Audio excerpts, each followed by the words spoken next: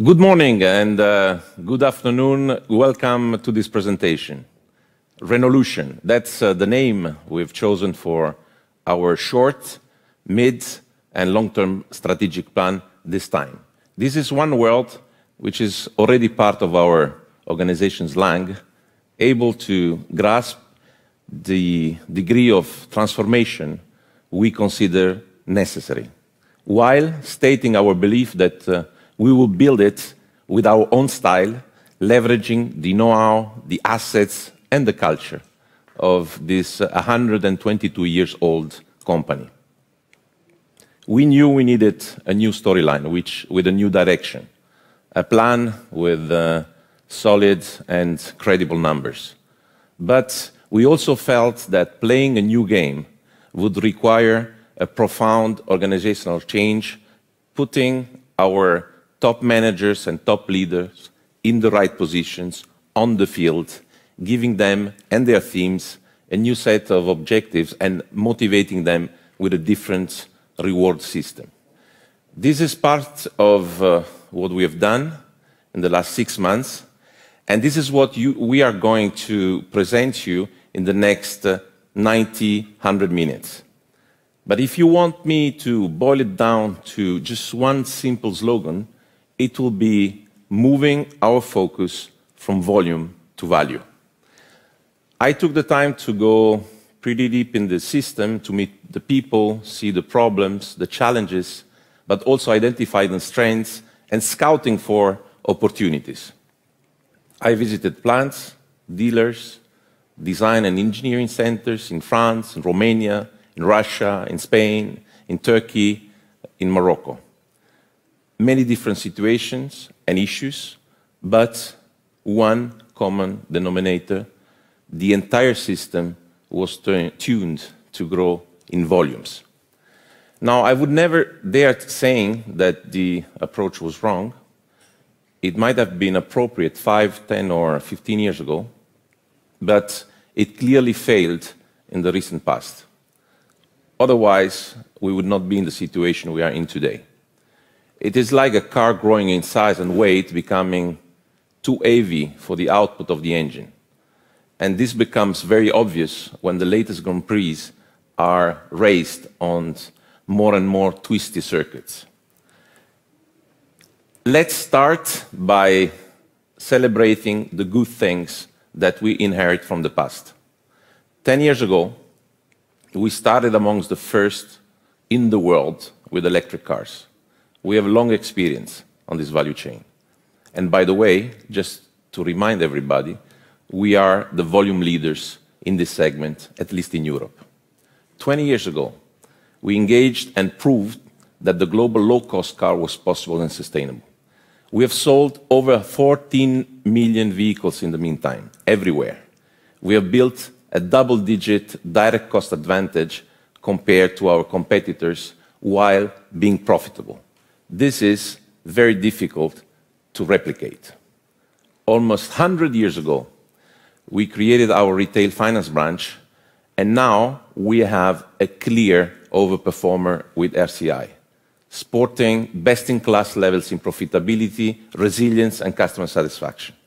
And then, of course, for the past 20 years, we have been members of the Alliance, which is one of our key strengths today.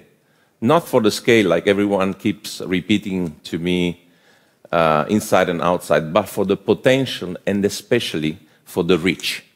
The reach in terms of product, ranging from Japanese small K car to 2-ton pickups. This scope potentially gives the three groups the chance to tap into 70% of the global profit pools and virtually any market on the planet. Reach in terms of technology, with the three members company engineering teams. This enables us to handle any current and future technology available and relevant in the automotive industry. Reach in terms of business, exchanges of technology and more between alliance companies generated over 35 billion euros in the past 4 years. Without forgetting that every year our common purchasing platform called APO is processing more than 100 billion worth of trade. On the negative side of the equation, two variables. First, the immoderate quest for volume. And second, an unresolved approach to market and brand portfolio management. The company had one objective you certainly remember: exceed 5 million units sold by 2022. And it strived to get there. We built a manufacturing capacity fit for this target. We increased our R&D capex by 65% in 4 years. And we reached at peak in 2019 only 3.6 million vehicles produced. The result is that our return on capital employed, the ROCE, was lowered by 50% between 2015 and 2019. Our break-even point grew 15 points above where it should have been before. All of this before the COVID. So we grew bigger, but not better. We also grew wider worldwide, still not better. We targeted volume pools, not profit pools. Outside of Europe, mainly in emerging low-profile markets and segments. After a decade of expanding our geographies, we sell cars in over 130 countries, but Europe still concentrates 3/4 of our profit. In fact, it may surprise you to learn that 5 European countries generate half of our profit. So expanding to over 100 countries has only brought us 25% of our margin. Expanding globally frequently brings also product diversity and complexity, and it happened to us too. Almost half of our lineup is made of region-specific models with suboptimal volumes. And we were not particularly disciplined with complexity in product development. So by counting the number of parts entering on average in each single plant, independently from the model, we realized that we were 20% above benchmark. Now, talking about brand portfolio management, you see here that we ended up with our 2 main brands selling cars in the same price ranges. On the right side, you see another symptom of the volume mantra. In Europe, Renault is well positioned in terms of pricing compared with other mainstream players. But when we went global, we looked for the easiest way to gain market share, selling entry-level cars. And my experience says that strong global brands have an homogeneous position across the markets. Now, let's look at the opportunities that we have. Over 2/3 of our sales are made in the B segment, when the C segment profit pool weighs 3 times more. And it brings an average of 30% additional operational margin per car. When you compare our operational performance in the last 5 years with our benchmark, half of the difference is here. We lost ground on the C segment in the most traditional European markets. It is as simple as this. I am seeing the C segment as a lost opportunity because we are talking about something we know how to do in segments where our customers are expecting us to be competitive. We did it back in the 90s, I remember, with the Megane family. Only we have not been able to replicate it since. In conclusion, the diagnostic is pretty cut and dry. Now we know what we have to do, and we have already started doing it as a team in the past 6 months. Reduce our break-even point, reduce unnecessary diversity and complexity, focus our investment on more profitable products, steer our business from market share to margins. This is obviously the first part of the game. Now let's look at how we have organized the work and how we look beyond just fixing the basics. I would like to take the chance to underline that this plan is not just a wish list. It is the sum of actions we have already decided and organized, and for some, already up and running. We have 3 phases within a horizon that looks beyond the classical 5 years of a plan. It goes from simply surviving the storm to putting the company in a better shape it's never been before. First phase is resurrection, running from 2020 to 2023. It will be clearly about cost reduction, margin, and cash generation. We are already totally in this phase. All efforts are focused on restoring our competitiveness today, which leads us to the second phase, called Renovation, spanning from 2023 to 2025. This is when we will benefit from a completely new and revamped lineup, electric and electrified, centered on larger profit pools and allowing us to finally leverage a portfolio of strong and differentiated brands. And then third phase is Revolution. From 2025 onwards, traditional OEMs will have to jump on the value chain of new mobility. Customer expectations are wider and different. It's about becoming a player in the data, energy, and services. We are getting organized to make the Renault Group a front runner in this race, scouting as of today for opportunities to make this company less dependent on traditional businesses.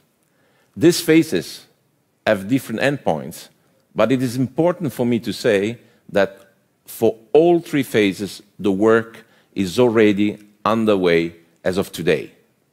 I will now briefly hand over to Clotilde for a snapshot of our turnaround roadmap. Clotilde.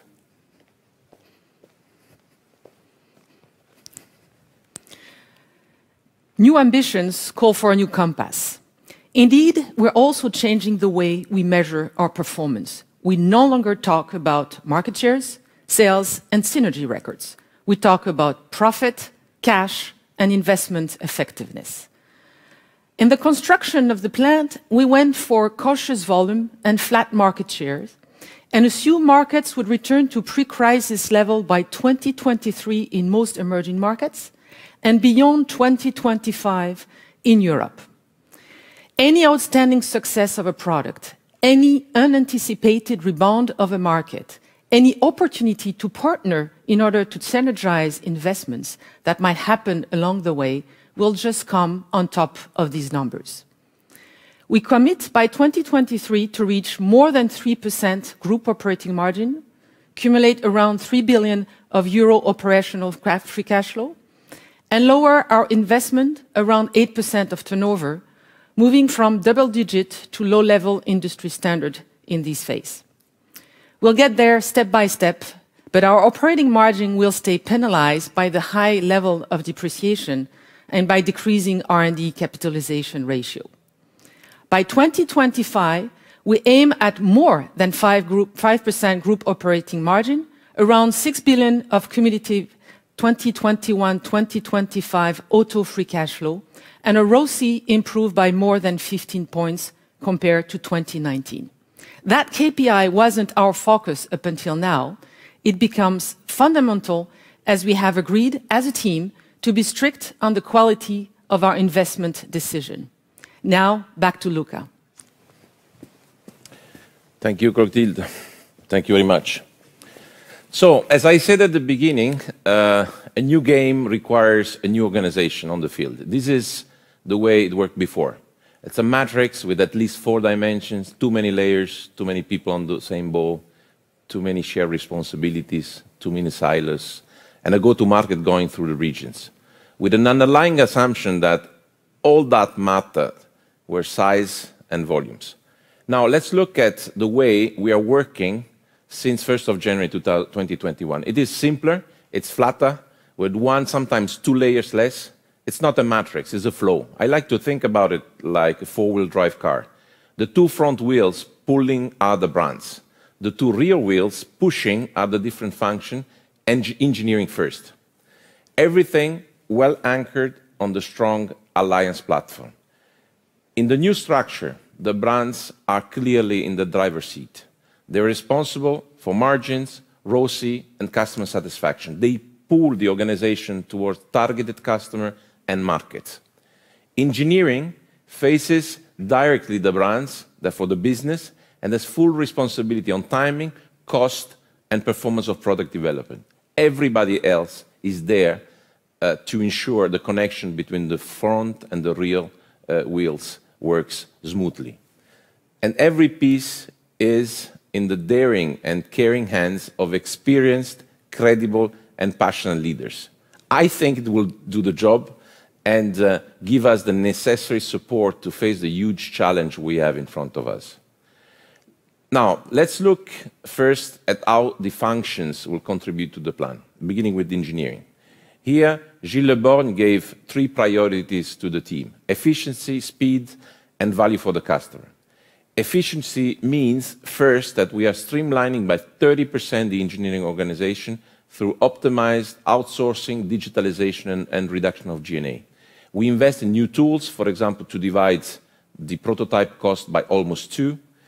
We smartly redistribute workload amongst the different global engineering centers to reduce engineering rates. We already see a decrease of over 20% in R&D net expenses in 2020 compared to 2019. We have also reorganized the product development process to increase our pace and speed. So this modernized, lean organization will allow us to reduce by a whole year our car development time from concept freeze to start of production. That's about 25% of the development time saved. New models to be launched on existing platforms will be in the market in less than 3 years from now on. After speed diversity reduction has been our battle in the last month. Behind all our launches, there will be a 30% reduction of complexity from platforms to powertrain down to components without losing coverage neither on markets nor on profit pools, on the contrary. The alliance reach in technology will further boost our efficiency. We can proudly show that with the product strategy we will be able to produce an unprecedented 80% of vehicles on just 3 alliance platforms. We'll be efficient, we'll be flexible, and those platforms being EV dedicated and multi-energy and covering all segments from A to D. So when people question me whether the alliance is working operational, I'll just show them this chart. Along with Nissan and Mitsubishi volumes, those 3 platforms will accumulate over 6 million vehicles per year across the alliance. So when it comes to scale, that puts us in the finals of Champions League compared to other automotive groups. And that's more than we have ever done. Along with the platforms, we agreed on one of the most extreme powertrain rationalization exercises in the automotive industry. I know you are thinking that going ever greener comes at a growing cost. Yes, powertrain will cost up to 2.5 times more in the next years, with a direct effect on pricing. But over the same 10-year period, our pure electric powertrain cost will be divided by 2. The other good news is that for us, it has been already all invested. Energy mix-wise, we will be able to smartly leverage our legacy technology and invest in a future where we see Renault as one of the most progressive OEM in this direction. And it goes like this.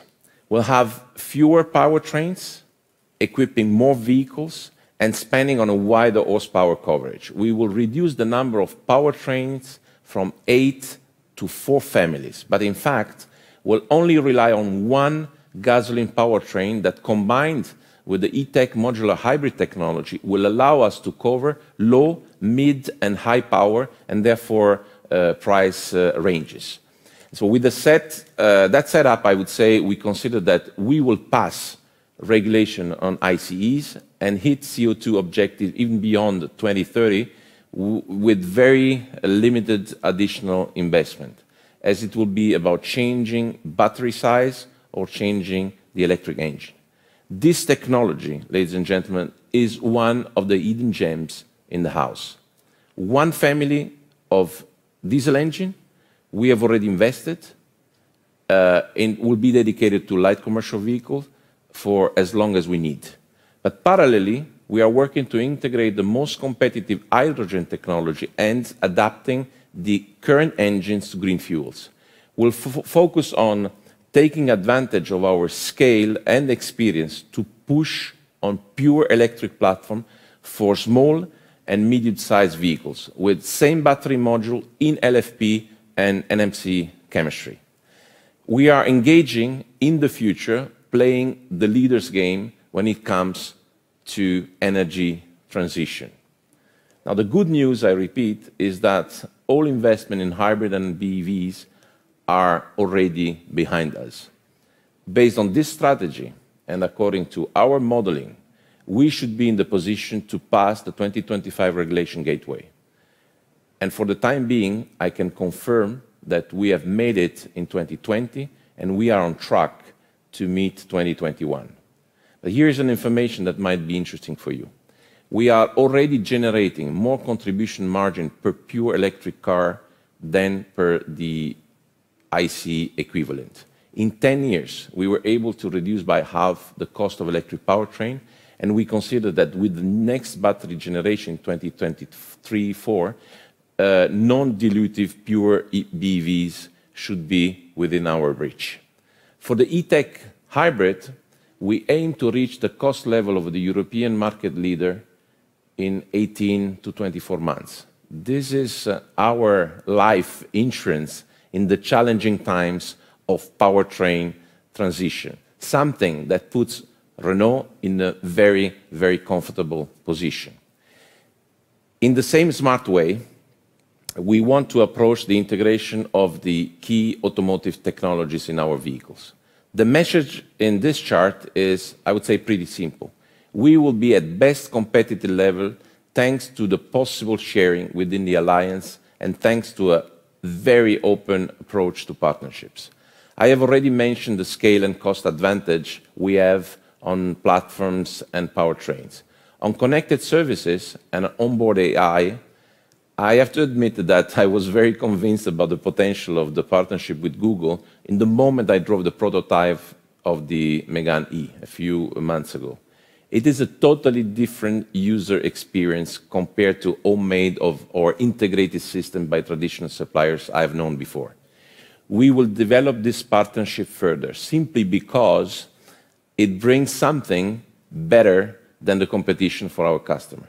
When we will be launching that technology as a world premiere on our mid-size EV next year, we will be leading the pack for sure, you will see. On ADAS and autonomous driving, we have made a decision of being fast followers as we don't currently see a clear business case in the markets where we are operating. We will be quickly adopting technology, leveraging the Nissan push, who considers this application as fundamental in their strategy to compete in markets such as China or Japan, where everybody expects adoption will be faster. Now, let's turn to the work and the decision we have made on the industrial side. I suspect not many people know that the Renault Group is already industry benchmark for manufacturing costs per vehicle for the cars we sell in Europe. I would say thanks to a very cost-competitive manufacturing network, including Spain, Turkey, Romania, and Morocco. This is a fact.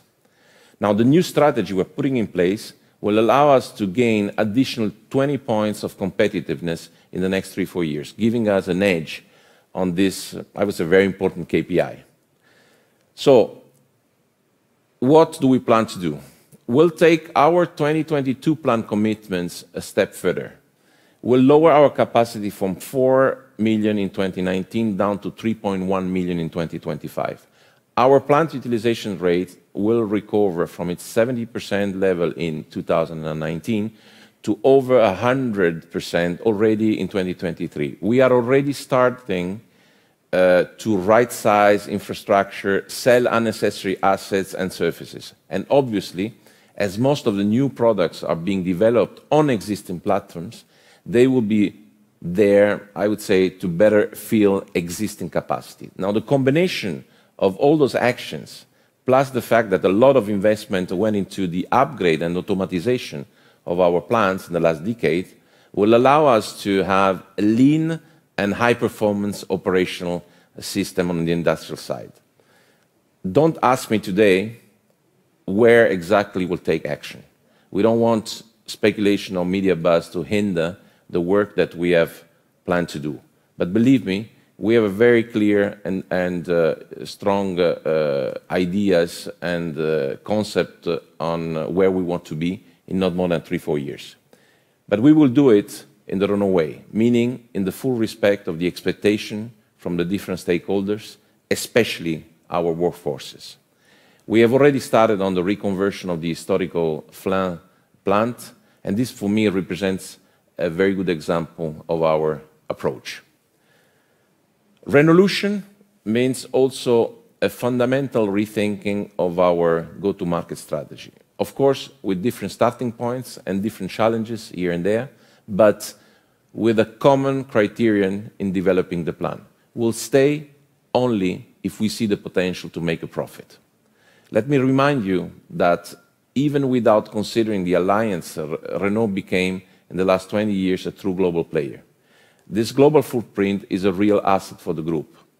Outside Europe, it represents half of our sales, 2/3 of our workforces, 6 design and engineering centers, 16 vehicle production sites. The fact that we didn't reach the profitability we wanted doesn't mean that we want to give up on our global footprint. On the contrary, it means that we need another approach. We are going to change strategy on the product, right-sizing where necessary, as we've done, for example, recently in Brazil, stop the rush for market share at the expenses of profitability.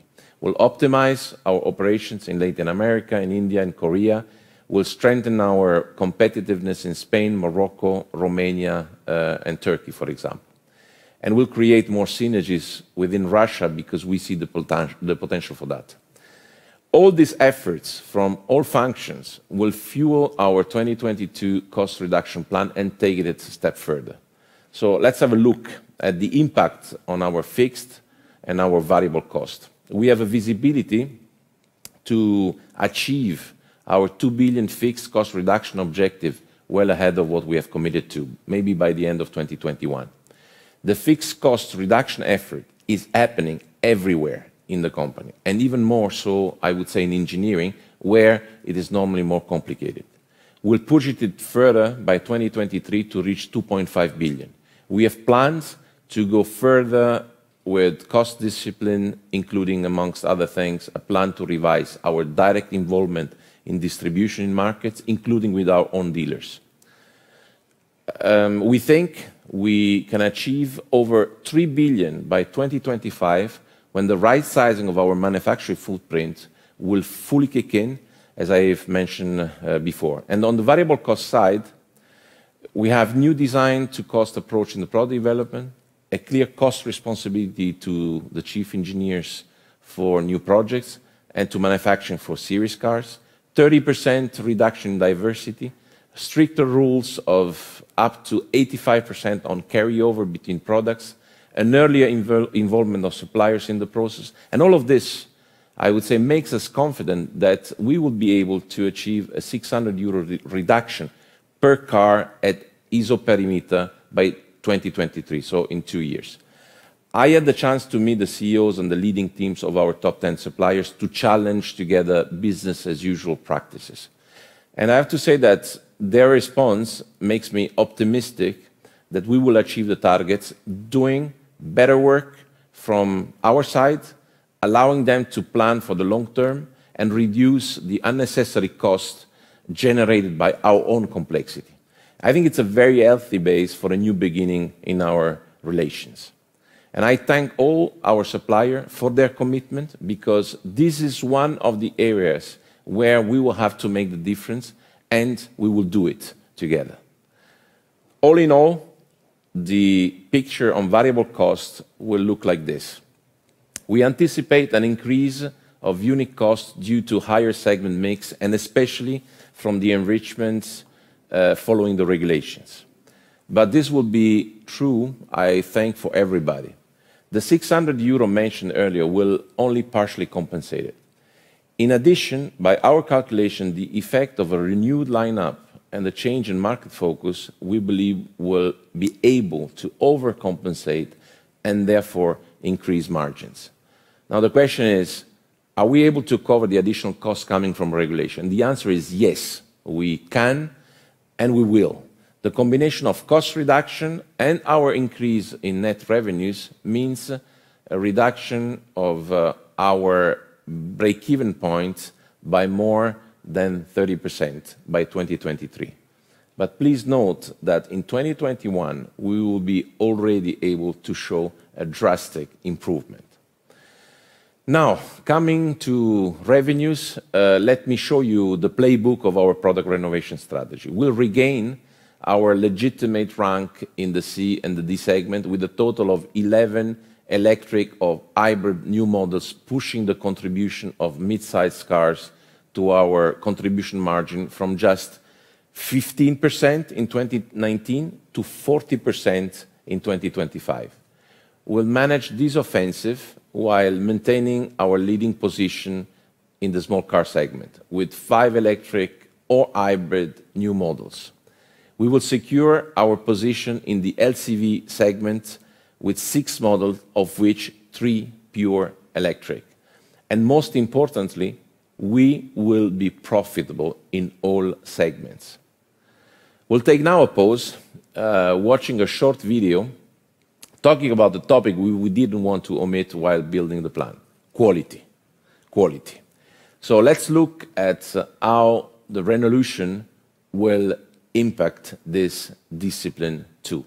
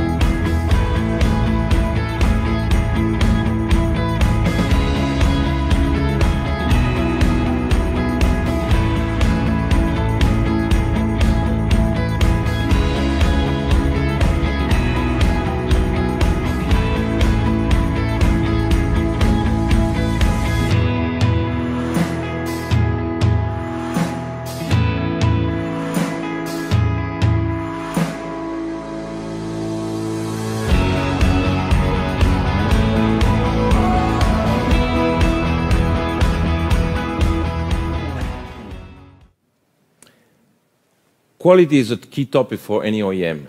We normally divide it in 3 dimensions: reliability, perceived quality, and durability. In the world of shared economy and new mobility, where you sell kilometers rather than in the vehicle, we have a strong motivation to break the classical consumer cycle, which, by the way, all car makers have contributed to create. In this new world of circular economy, we want to reduce amortization on the hardware to lower down the total cost of ownership and offer the possibility to upgrade the product throughout the life cycle.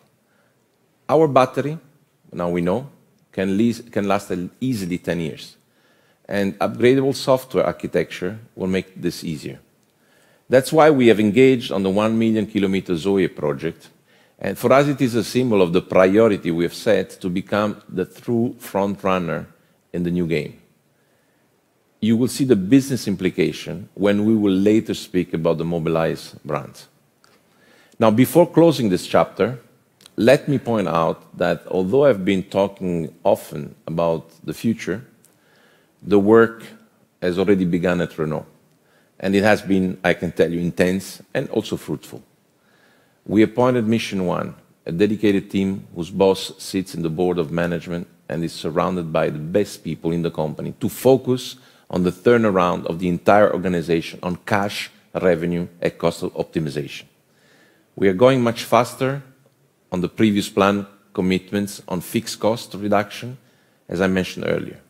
We have reshuffled all lineup in a matter of weeks. We stopped, I think, 7 programs and decided to launch 8 new ones. We are already creating value.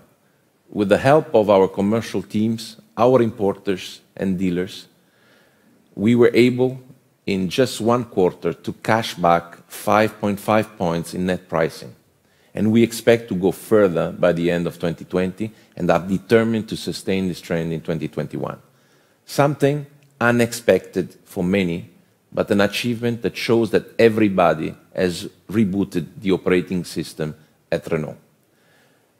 Earlier, I told you about the organization being like a 4-wheel drive car, with the rear wheels being the function, pushing the performance.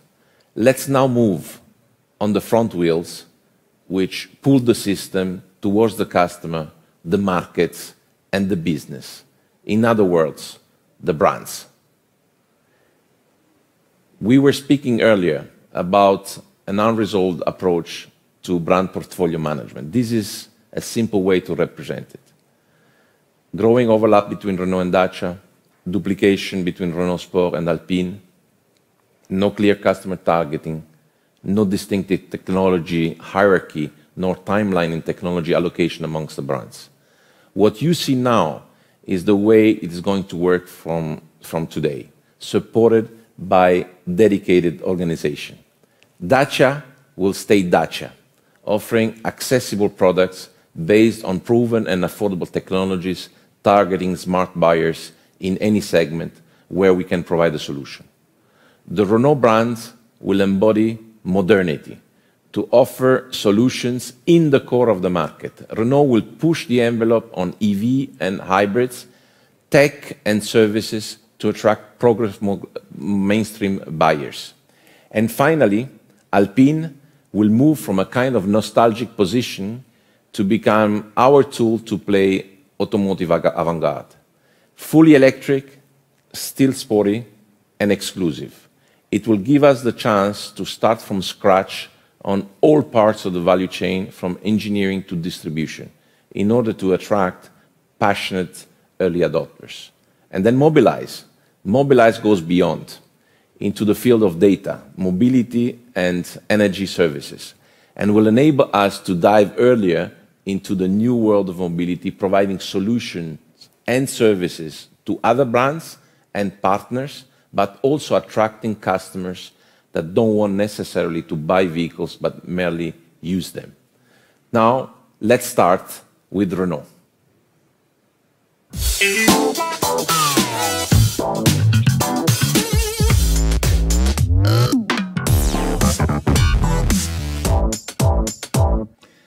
For the Renault brand, we say la nouvelle vague of European automotive. That's the ambition we gave ourselves in a time where a lot of disruptions and discontinuities are giving us the chance to kind of reshuffle the cards. Nouvelle Vague, as you probably know, was the name given to a new film style emerged in France in the 50s and the 60s, challenging the Hollywood mass market dogma. A new way of doing movies, which at that time had actually global influence. And why? Because it offered a smart, cult, soul-filled alternative, and it represented at that time modernity in that industry. But what is modernity in the automotive business today? This is the question. But this will also be the role of the Renault brand in the house. Beyond doing what everybody expects an automotive brand to do, that means engineering, producing, distributing, and of course servicing good cars. And modernity is not just about integrating tech in our product, it is also about managing smartly the energy business generated by electric batteries and offer unique services.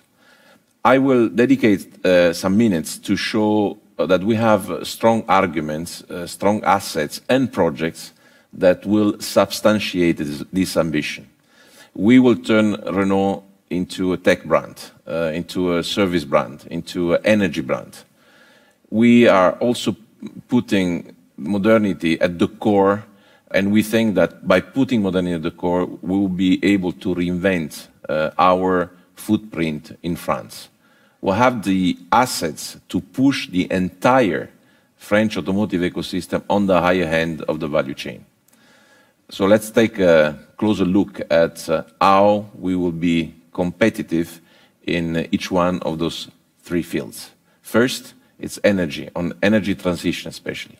We are able now to challenge the leader on the hybrid market with our modular, very competitive technology, the technology we call e-tech. We think that this is one of the best solutions for European driving conditions. It's powerful, it's green, with up to 80% electric driving for an HEV in the city. We are also determined to sustain our leadership on EV. First, by leveraging our two EV platforms to create families of products in the C segment, but also in the B segment. Second, by sharing components and especially battery modules, we will be able to develop profitable EVs at the price of combustion engine powered models. You'll be able to see one of them very, very shortly.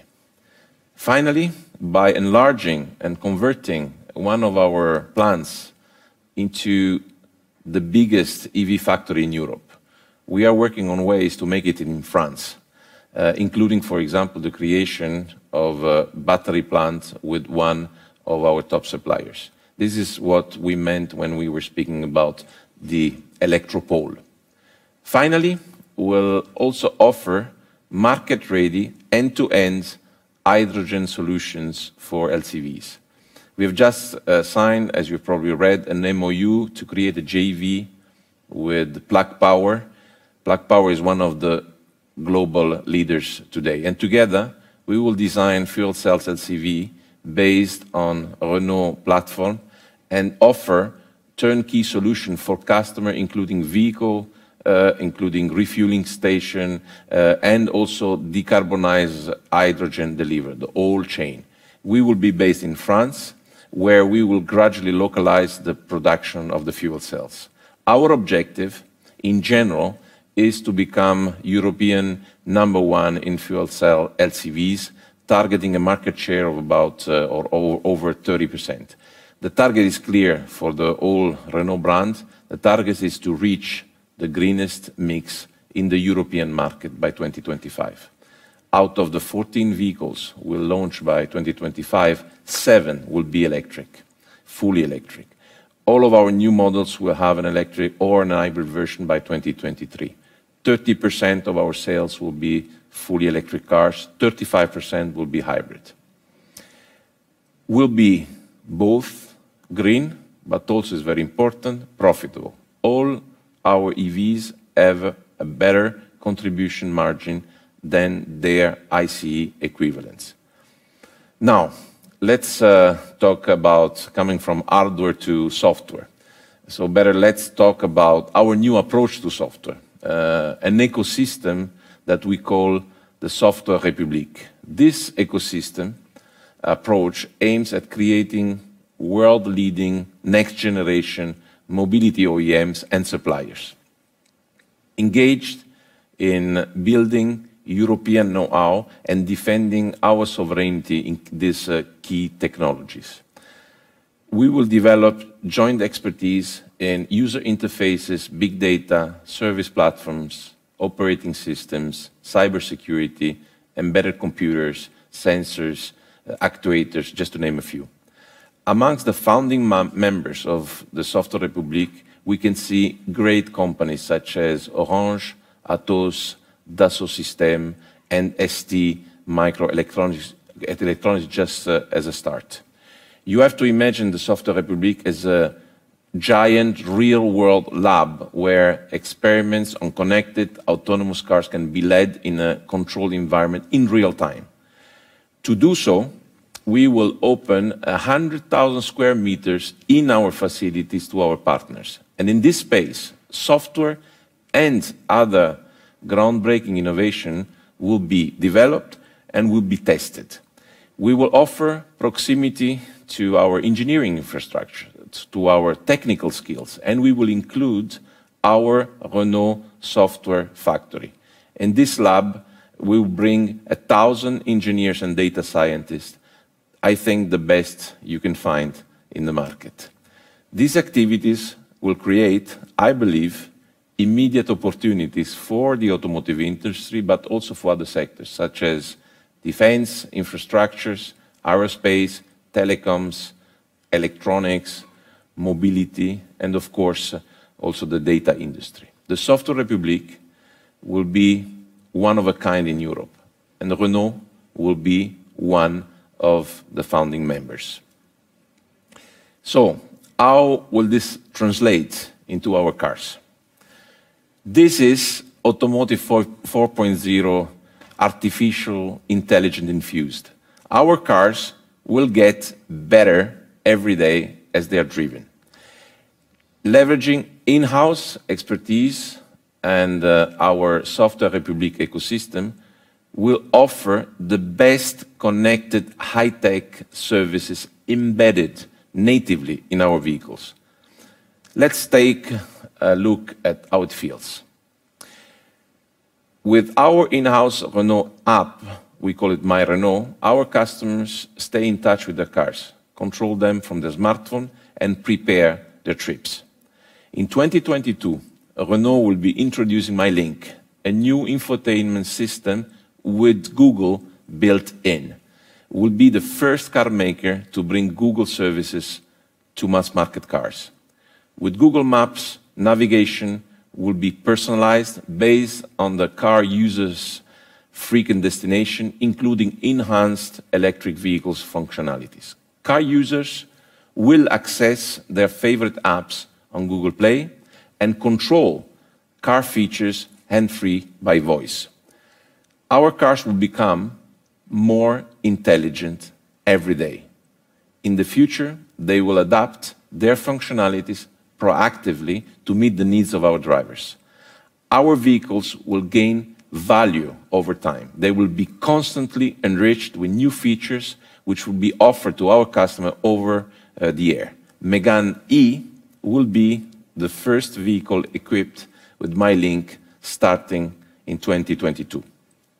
Now, on top of getting more intelligent, the second characteristic of Renault product is that they will last longer. You have seen our remanufacturing and refurbishing services work with the Zoe just a few minutes ago. We plan to make it a hallmark of our brand. This is particularly relevant in the fleet world, but also in the mobility world. This approach will have a big and positive impact, for example, on our residual values, but not only. So by taking a fresh look at Flin, we actually came to realize that we are the biggest recycler in this country. We have a clear advantage when it comes to second life and end of life of batteries. Or in other words, a lot of money is available during the life cycle. And the control of this part of the value chain has the potential to fundamentally change the business case of electric cars. At the refactoring Flin, we will recondition more than 100,000 used cars per year. We will repurpose diesel light commercial vehicles and convert them into biogas and pure EVs. We will upgrade mobility platform vehicles with new batteries. We will collect used batteries and find them a second life. And this is also why we say that Renault vehicles will actually last longer. I think this is also a strong commitment to sustainability. So now let's conclude the Renault brand section with a classical product planning chart, but actually not a very classical one. And also with the go-to-market strategy before coming with a little surprise today, only for your eyes. When you look at the chart in summary, in 2025, we will be launching 14 Renault core vehicles. 7 will be full electric vehicles. 7 will be in the C and the D segment. It is a double down on both electrification and mix improvement. In Europe, B segment launches are 100% electric. And because our EVs already today generate a higher contribution margin than their ICE equivalents, the segment will remain a pillar of profitability for the group. Our CD segment launches are 100% electrified and will total 45% of our sales mix in 2025. The consequence of this product plan, and I must say, taking some cautious assumption on volume and pricing, is that we will increase our average price by up to 5,000 euro by 2023 and more than 7,000 by 2025. Speaking about market portfolio management this time, I want to say that for sure we want to stay global, but with a different philosophy. We'll reconquer our position in the C segment in Europe to generate margin first, but we will also focus on more profitable segments and channels in countries such as Russia, in Brazil, in India, and in South Korea. This is the approach and the strategy. Finally, I'd like to say also that once we would have settled the current challenges that we have in China, we will consider coming back because it's an important country. And when we do so, we will skip, I think, directly to the next generation, directly to the 6G, if you will. We are aiming at being profitable in all markets by 2023. Now, let me finish before leaving the stage to Denis Levotte, the CEO of Dacia Lada business unit. Let me leave you with something showing what Renaulution means when it comes to product.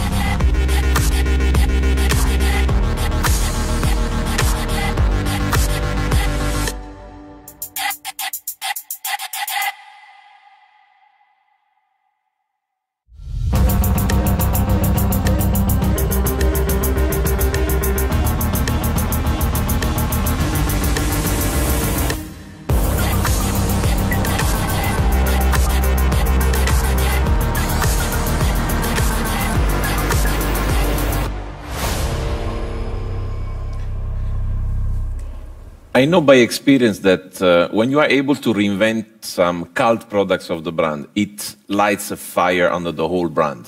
This is what we expect with the new Renault 5. It's a pure electric vehicle, but at the price that many, many people will be able to afford. And this is only the beginning for the Renault brand.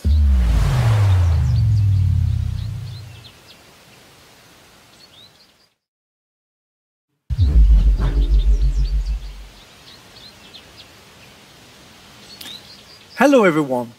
I'm happy to present you the brands Dacia and Lada together. In fact, these two brands have a lot in common, and this is why we decided to bring them closer in the organization. Indeed, they both sit on a very cost-competitive technical, industrial, and distribution setup, making each of them a very profitable business. This model is something very difficult to replicate, at least for our European competitors. Behind Dacia and Lada's popular lineup lies a unique, all-weather business model. First, a frugal and disciplined design-to-cost approach in the product development, leveraging the best technically proven and amortized solutions in the group. Second, a labor cost of less than a quarter of what we see in Western European countries, combined with a very high local integration ratio. All this brought together gives to our cars a double-digit cost advantage versus competition, completed by a very lean distribution model based on low discount retail sales. Both brands stand for real value for money, and both address the smart buyers, which represent more than 20% of the world global demand. And that is why we sell lots of them.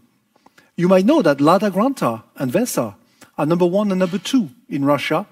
You might not know that Dacia Sandero is the most sold nameplate in Europe, if you consider the pure retail market. Duster is the most sold SUV on the same perimeter. These blockbusters show that value for money never goes out of fashion. The idea behind the creation of the business unit is that Dacia and Lada will remain separate companies with their own brands, history, and strategy. but they will benefit from more dedicated, focused, and coordinated governance. More importantly, they will be better integrated within the Renault Group to leverage synergies. Let's see what it means from a technical standpoint.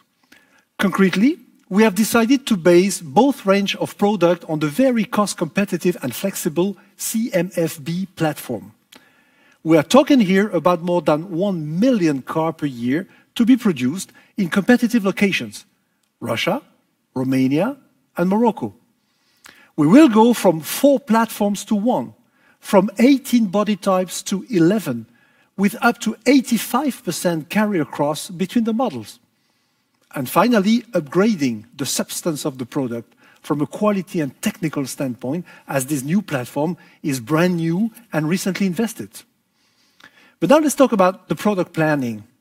The idea is also to unleash the potential of Lada and Dacia, making them full-fledged international brands, enabling them to go beyond their current perimeters in terms of markets and segments. The CMF-B platform enables us to tap into the C segment with vehicles longer than 4.5 meters, as you will discover in a few seconds. This coverage extension potentially doubles the profit pool we can address. Lada will consolidate its leading position in Russia with state-of-the-art vehicles, therefore not only defending more than 20% market share, but also focusing on share of wallet. And we will not stop at the Russian borders. Our ambitions are international. Entering the C segment, Dacia will be in the position to increase its average price by a fat 30% thanks to the new product portfolio. Very importantly, it is all starting right now in 2021 with the launch of the new Sandero. Just Google Sandero and you will see the reaction of the press to this new platform. And continuing very soon with the all-new pure electric Dacia Spring. But what shall we do with the brands? Beyond those products, we have some ideas on how to give a new spirit to Dacia and Lada.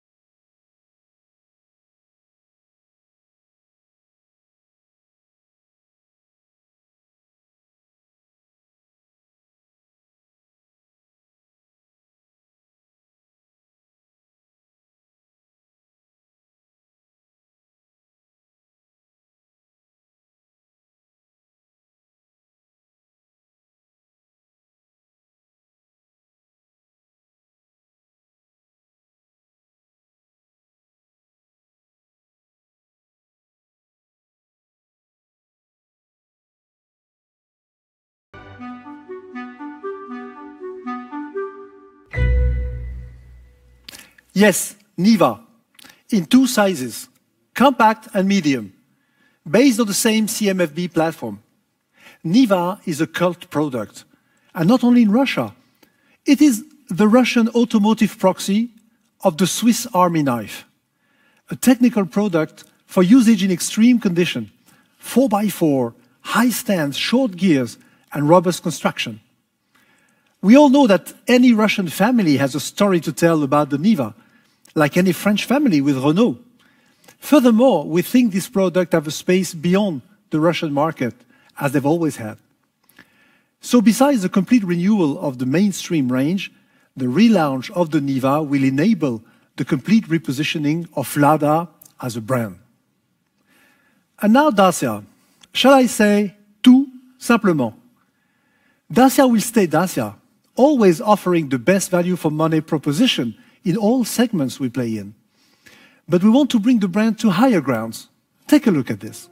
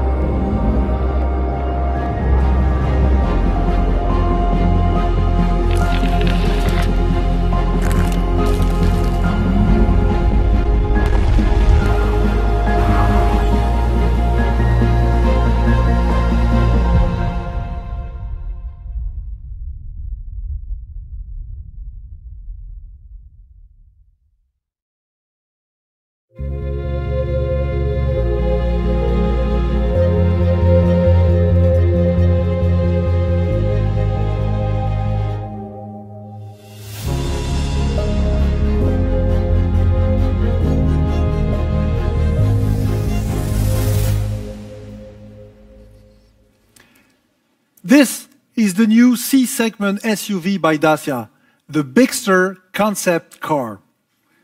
4.6 meter long, on the cost structure of a B-segment car, and it can be fitted with alternative or hybrid powertrains for compliance with CAFE or local regulations. As a conclusion, our strategy for the two brands consists in 4 pillars. Maintain the unique business model based on design to cost competitiveness and lean distribution. Enhance industrial synergies between Dacia and Lada with CMFB platform and diversity reduction. Reinforce brand identities for each brand. Expand lineup in C segment and increase average price. To sum up, Lada is rough and tough from Russia to the world, and the Dacia brand is the best value proposition in its segment, still with a touch of coolness and outdoor flavor. Tout simplement. Thank you.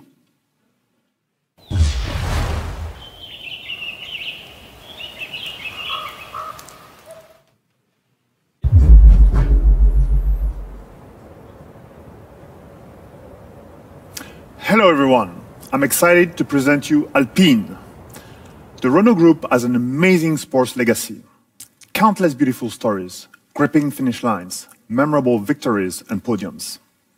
From blue Berlinettes to yellow teapots, each with their own crowd of cheering fans. Part lies in the global spotlights of motorsports, part in a more confidential niche sports brand. The new Alpine division will bring it all together. Legacy and future, tracks and roads, F1 and A110, and reignite it all with high-tech excellence and passion for racing. Welcome to Alpine, the avant-garde brand of the group. Alpine will combine assets once seen as cost centers with an uncertain future into a fully fledged, new generation business unit developing exclusive, innovative sports cars. Let's look at the 3 ingredients composing our core DNA. First, Alpine, a true brand with heritage and pedigree. Arguably the epitome of French motoring, building its reputation on remarkable victories along breathtaking racing stages. But a brand would be nothing without the people building its products. As such, Alpine is also a factory, packed with high-end craftsmanship and savoir-faire, as we say in Dieppe.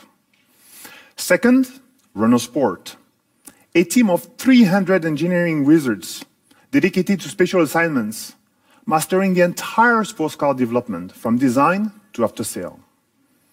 They gave us countless iconic products, such as R5 Turbo, Clio V6, Megane RS Trophy, the list is long.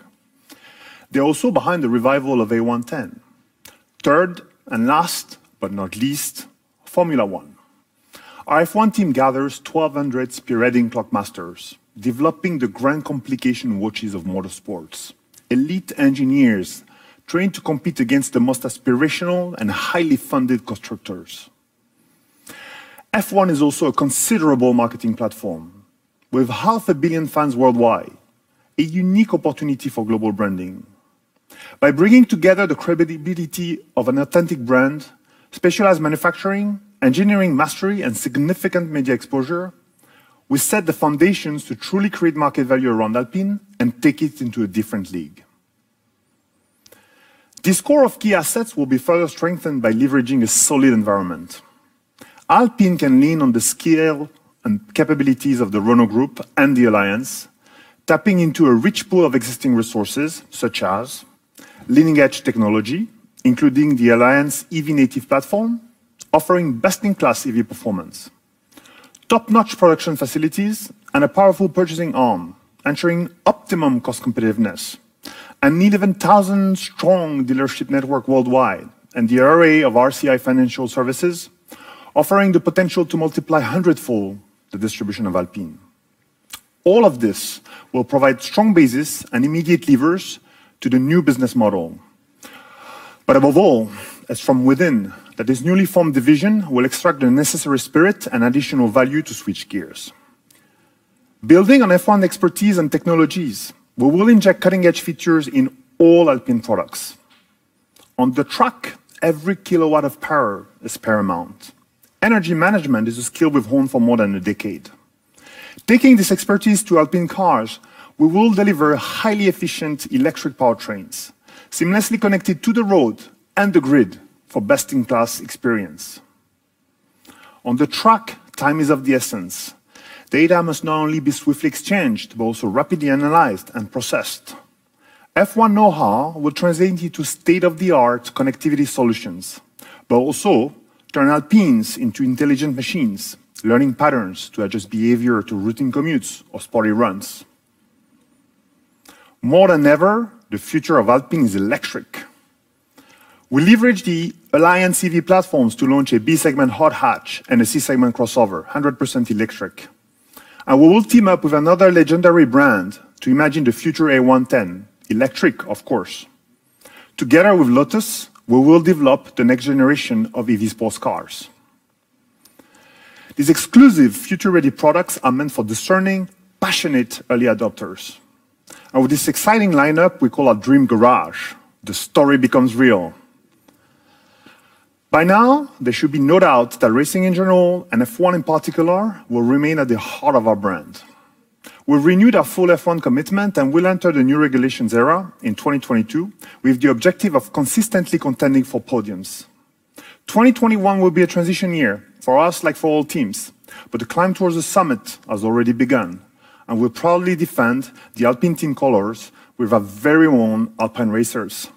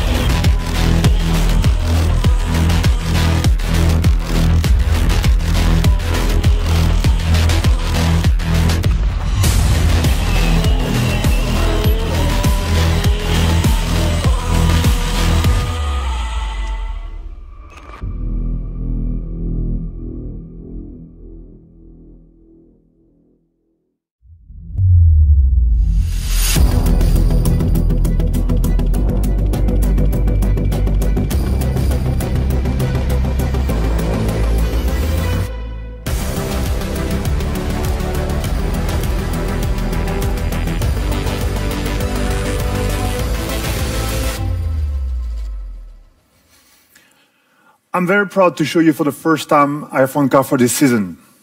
Stay tuned. We'll unveil delivery of the newly minted A521 next month. To wrap it up, the new Alpine is the story of 3 brands and 4 entities all merging into one to create an invaluable asset.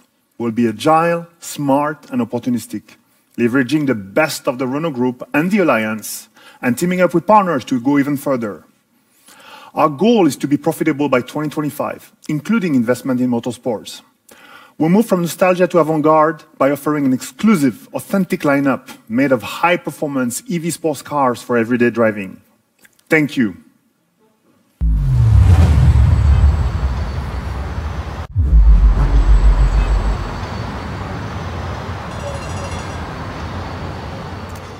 Let's now move beyond automotive. Mobilize is a brand on a mission. Embracing disruption will help solve 3 major challenges of the auto industry. First, the gap between usage and cost. People pay 100, but use only 10. Second, the rapid loss of asset value. We will fight against a residual value dictatorship, the one imposing that new vehicle value should drop by over 50% after 3 years, independently from product physical obsolescence. Third, emission. In Europe, the auto industry weighs about 15% of the CO2 global emission. We strive here for a zero impact. Why are we embarking on this mission? Because many customers are expecting more from automaker. They move away from consumerism and wish for responsible, efficient, clean solution. As a car maker, we have all the assets and expertise to choose the role we want to play in the new car usage. We'll transform this disruption into opportunity for profitability. Beyond the core auto industry, we'll capture new growth territory. The value chain is evolving quickly. value pools are shifting up towards moving to mobility, energy, and data services. All in all, these three value pools will grow by 40% from 2019 to 2030 to a total of over 370 billion euro in Europe alone. This will be the playing field of Mobilize. Why will we succeed? Because we have unique assets and a smart business approach to leverage them. First, we know how to make cars, more than cars, purpose-designed vehicles meant for mobility services. Second, we know how to do business with those cars beyond selling them. RCI can offer a wide array of solutions. Third, we will provide data, AI, and mobility software platforms and best-in-class onboard connected services. Beyond digital, we can extend our service offering and geographical reach thanks to our unique network of physical touchpoints with 6,000 dealerships in Europe alone. In addition, we can leverage the refactory in Flins to extend vehicle and battery life. On top of these assets, we created a dedicated, agile business unit. Mobilize will have its own engineering and design teams, its own service offer in energy, data, and mobility. It will also benefit from Renault Venture to work with startups. Now, how will we create value for all stakeholders? First, as mentioned, our purpose-designed vehicles will be engineered for mobility services. Their robustness, lightness, modularity will optimize their operating cost, and being electric will enable them to access cities anytime, anywhere. Let's take an example. The car-sharing service Zity in Madrid, operating on Zoe, was roughly break-even before COVID-19. It was a successful mix of using algorithm and leveraging Renault dealers. Imagine the impact of using Spring, which is twice as cheap. In average, we aim at reducing operating costs by a minimum of 20%. Second, we'll make fleet acquisition easier. The financial services provided by RCI will allow fleet operators to subscribe, lease, or pay-per-use. This way, fleet ownership costs can become variable. Smartly financed fleet operation can turn into an asset-light model. Third, we will increase used car usage thanks to our dedicated mobility, data, and AI platforms. We leverage the Renault Software Factory, the Software République, and partners to develop leading-edge algorithm and data processing software. This will allow better prediction of users' demand and better allocation of vehicles. We aim at increasing the rate of car use by at least 20%. Finally, we'll offer maintenance and recycling services for car-sharing fleets. And when our vehicles are no longer fit for use, we have a sustainable solution. End of life for an electric vehicle does not mean end of value. At the refactory, we can recycle used electric batteries by giving them a second life as a stationary source of energy. This will generate at least €1,000 per battery. Let's now take a sneak peek at our cards up our sleeve. This lineup is adapted to the most critical new mobility needs: car sharing, ride-hailing, last-mile delivery. And we're also working on on-demand transit. Let's start with our ace, Easy One. Easy One is a snappy two-seater, fit for end users, operators, cities, you name it. Cost efficiency meets durability. Easy One zooms around, single or dual. It's electric and modular. The rear seat can turn into a trunk. Its exchangeable batteries will make it independent from public infrastructure. Made out of 50% of recycling materials, it will aim to be 95% recyclable. On to the King. The King is the latest Dacia Revolution, all electric, lean and affordable. That's the best cost of ownership operators can get for a four-seater. And like all Dacia vehicles, it's robust, practical, and focused on the essential. The Queen. The Queen is entirely designed and developed for ride-hailing. It has an autonomy range above 400 kilometers. It will offer best-in-class roominess and comfort with its 4.6-meter length and 1.8 meters width. Finally, the jack of all trades. The vehicle we draw on our concept car EasyFlex. Its last-mile delivery solution is agile and practical, with an innovative loading and unloading module. And its cabin is especially designed for high-intensity door-to-door delivery. This is our hand of cards to win the mobility services game. Now let's see what an ace on wheel can do.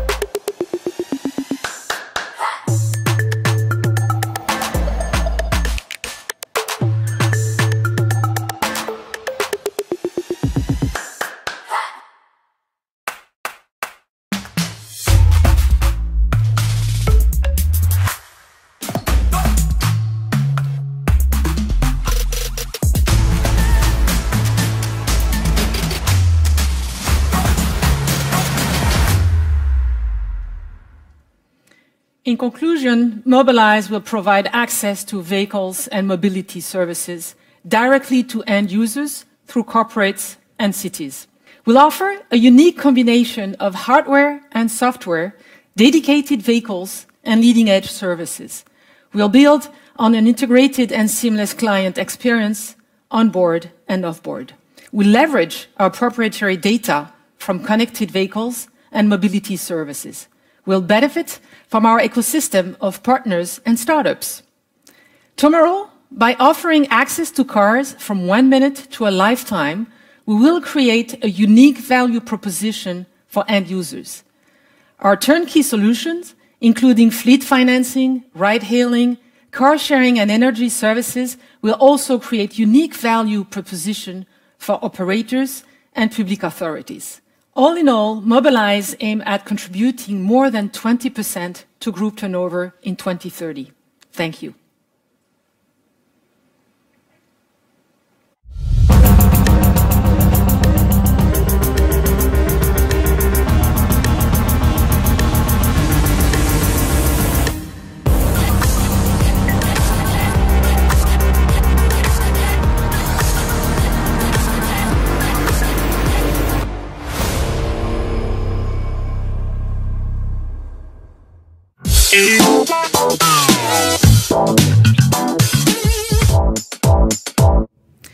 Let me take back my CFO hat with my usual bias, under-promise, over-deliver. Let's be clear.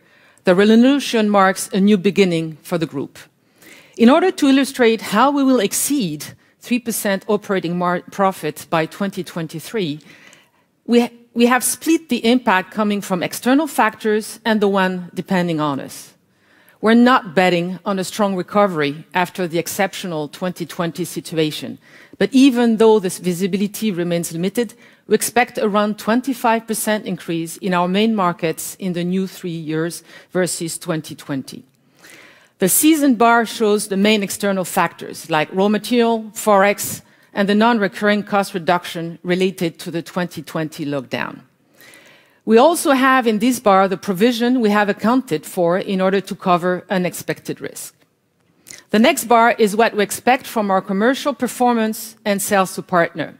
The impact is negative because our focus is no longer on volume, and sales to partners assumptions are based only on the existing contracts. Therefore, the chart does not reflect any potential new business upside. Cost reduction will be the strongest lever for our margin improvement. As I already told you, part of the cash cost reduction is not helping the P&L, as the lower capitalization ratio and the increase in depreciation will limit the P&L improvement. The second major lever is the mix price enrichment. Beyond the pricing policy, the mix will increase as we have a clear ambition to do better business rather than more business. Enrichment will come from the required electrification of our lineup, But even after these costs, this bar should be a strong positive. The last bar is the increased contribution of Avtovaz and RCI. Here as well, we have been prudent when setting the assumption. We told you that cash generation was our top priority. The cumulative cash flow from 2021 to 2023 is going to more than cover our investments. This will be the consequence of the improved cash profitability and lower investment. I must add that the cash flow assumption includes a dividend payment from RCI to the auto business, and as you know, the timing of this payment is subject to European Central Bank decision. The working capital improvement should generate some cash inflow, sufficient cash inflow, to the same tune as a restructuring outflow for the period under review. But we have not factored in a strong working capital inflow, as once again, we base this plan on the quality of the business and not on volume. We will keep our investment in R&D under control. First, because we've passed the peak and invested in the most advanced technology to comply with ever stricter regulation. The investment may not have been the wisest, but at least now we have good assets to build on. The second, because we made decision to stop programs that were too expensive to provide a good return. R&D costs should decrease from about 11% of revenue to below 8% by 2025, thanks to a clear focus on ROCE and much lower diversity and complexity. At the end of H1 2020, despite the COVID impact, we had 16.8 billion cash in hand and confirmed credit lines, including 5 billion euro state-guaranteed credit line. During Q3, we have drawn down 3 billion of this facility, and then another 1 billion in December. The reason why we have decided to use an additional tranche is that this facility was to disappear at the end of 2020. And given all the uncertainties with the pandemic, we thought it was wise to increase our war chest. The reimbursement schedule that you see on the chart does not include the redemption on this credit facility, as we want to keep the benefit of its relatively flexible reimbursement term. But in any case, we'll keep our liquidity reserves, including the confirmed credit lines, at a minimum of 20% of our revenues. As you see, our destination is a place where the operating margin will be at least 5%, with a total cumulative free cash flow of 6 billion euros between 2021 and 2025, and finally, an improved ROCE by more than 15 points. And I think this guidance confirms the turnaround underway in the company. Thank you, and back to Luca.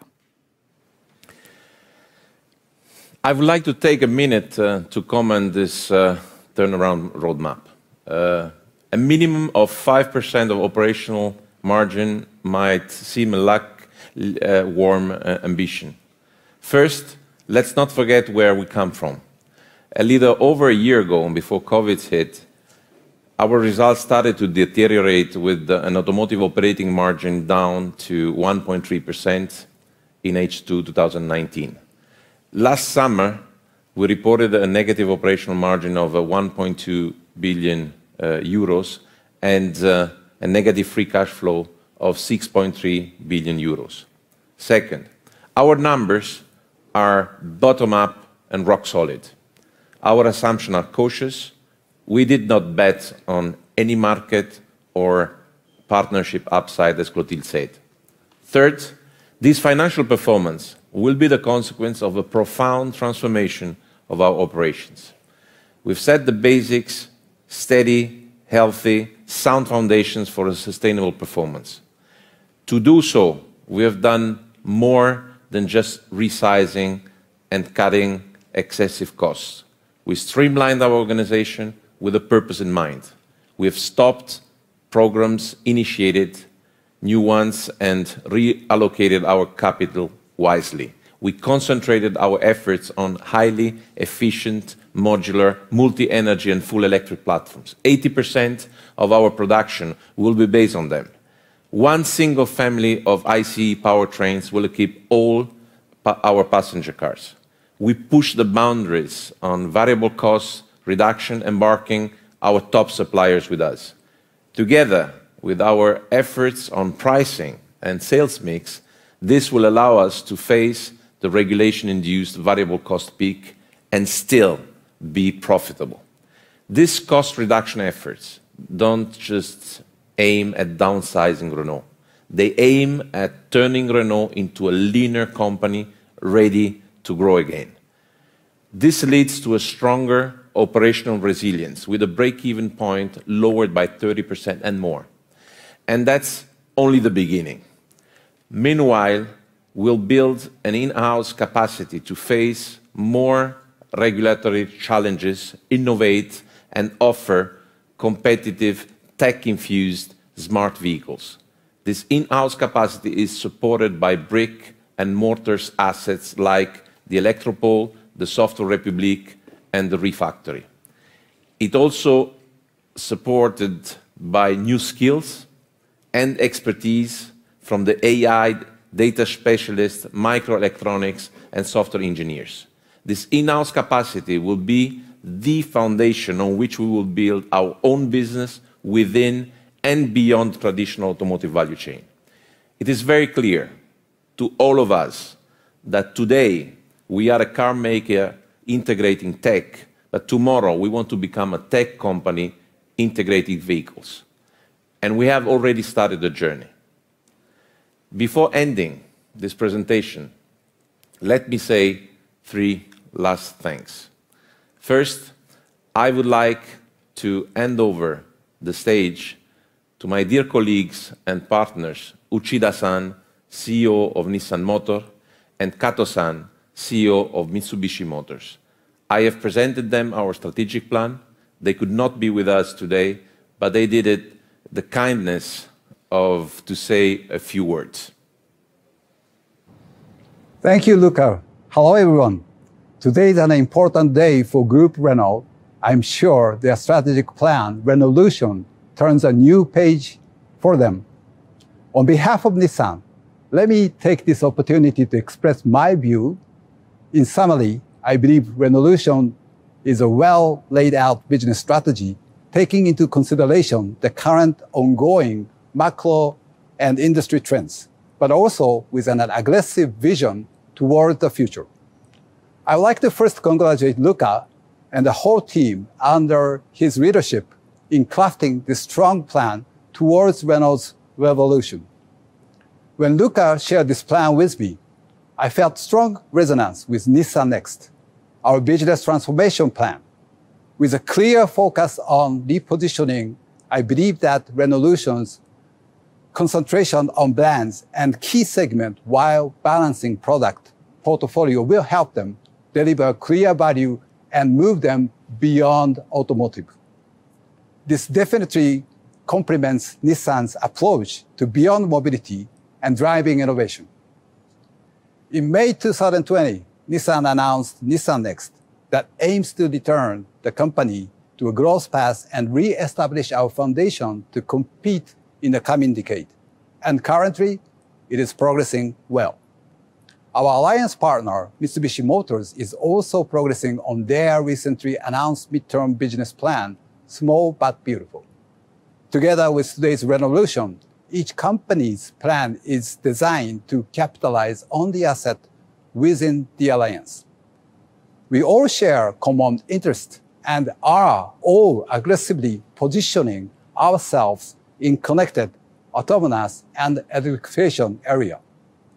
As Luca mentioned in his presentation, the complementary and collaborative nature of our business plans makes me very confident of the opportunity the alliance presents.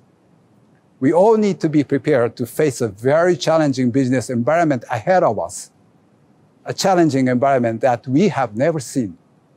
In order for us to remain in this race, each partner company will need to focus on their individual ambitions, capitalize on their strengths, enhancing our competitiveness, and at the same time, collaborate more closely among partners to support mutual growth. It is critical that the three companies further enhance their combined strengths. On a final note, I'm looking forward to seeing Renault back on the path to long-term growth under the leadership of Luca. Nissan will also do its best. Please count on us. Thank you. Hello, everyone. I'm Takao Kato, CEO of Mitsubishi Motors. First of all, thank you very much for giving me the opportunity to make a comment on Renault's new strategic plan, Renaulution, developed by Luca and the colleagues of Renault.